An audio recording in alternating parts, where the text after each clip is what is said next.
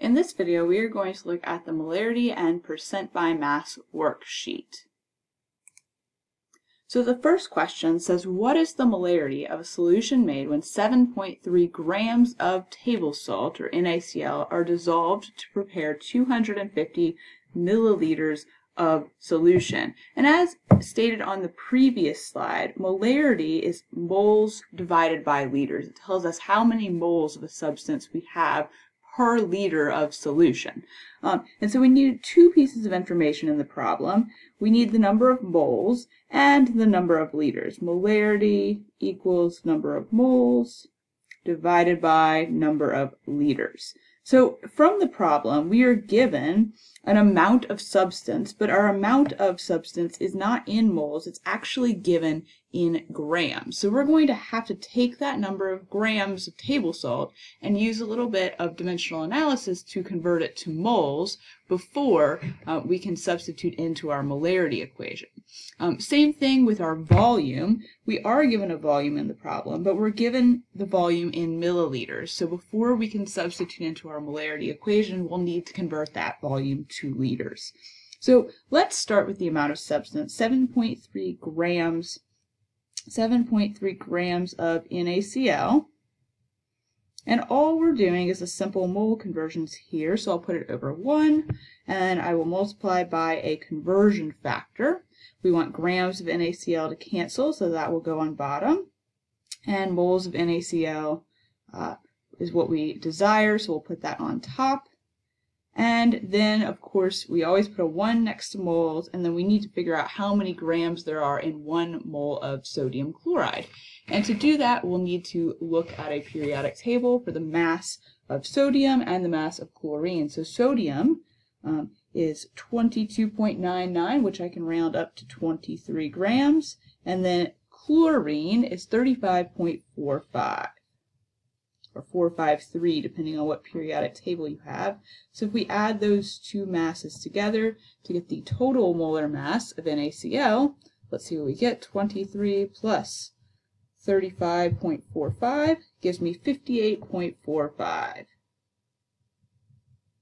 So that's the number of grams, 58.45 grams of NaCl in 1 mole. So now we can solve this problem to figure out how many moles of NaCl we have. We'll simply do our 7.3 divided by 58.45 grams. 7.3 divided by 58.45 gives us a number of moles equal to 0.12489. which is a whole long number, but since this is not my final answer, I prefer to keep more decimal places than I know I will need in my answer. Since my given values are given to 2 significant figures and 2 significant figures, respectively, I know that as long as I keep more than 2 significant figures in my intermediate values, I shouldn't wind up with a rounding error in my answer. So here's our number of moles. Next, we have to determine our number of liters, and so this is just a simple metric conversion, 250 milliliters, and then we'll put milliliters on bottom, liters on top. We know liters to be our bigger unit, so we'll put a 1 next to our bigger unit, and then there are 1,000 milliliters in 1 liter. Made my line a little bit long here. So all we're doing is doing 250 divided by 1,000. So that gives us 0.250 liters. So we have our number of moles, we have our number of liters. All that's left is to substitute these values into our molarity equation. So our molarity is equal to 0.12489 moles. Or if you rounded differently, it shouldn't wind up with a big difference in your answer, divided by 0.250 liters. Moles divided by liters. So if we divide this out and get an answer, that will be our molarity of this solution. So let's see. 0.12489 divided by 0.25 gives me 0.49956. And of course I'm going to round to correct significant figures. My given values each have 2 significant figures, So I will keep the 4 and the 9 and look at my next digit to determine whether to round up or down.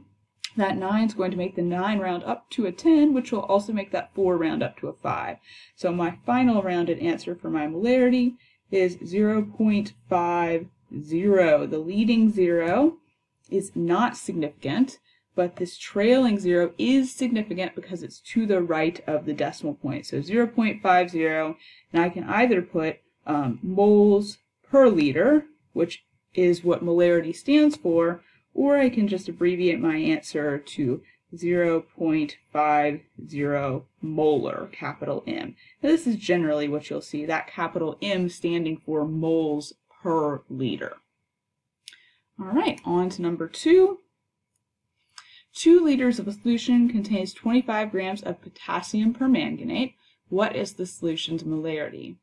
So we know that we need moles divided by liters. We are given liters in the problem this time, so we don't need to convert our volume, but we do need to convert our 25 grams of potassium permanganate to moles. So I'm going to start by writing out my given value unit substance to make that mole conversion. 25 grams, potassium permanganate. So we are going to need to do our crisscross to figure out what that formula is. So I know I have potassium, which has a +1 charge, and then I have the permanganate polyatomic ion. And permanganate's formula is MnO4,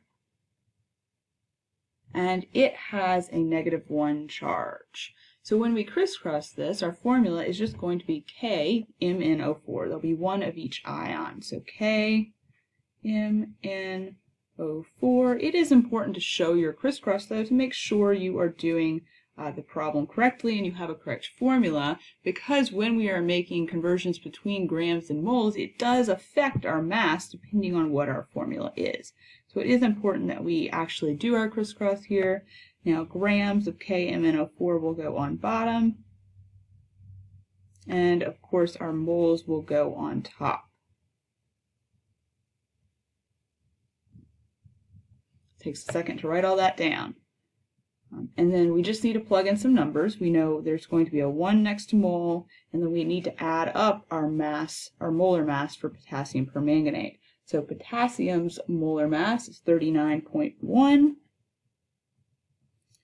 plus manganese's molar mass, which let's find it on the periodic table, is 54.94.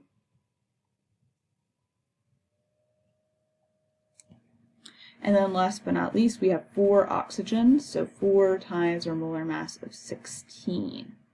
So if we add all this up, let's see, 4 times 16 gives me 64 plus 54.94 plus 39.1. So I got 158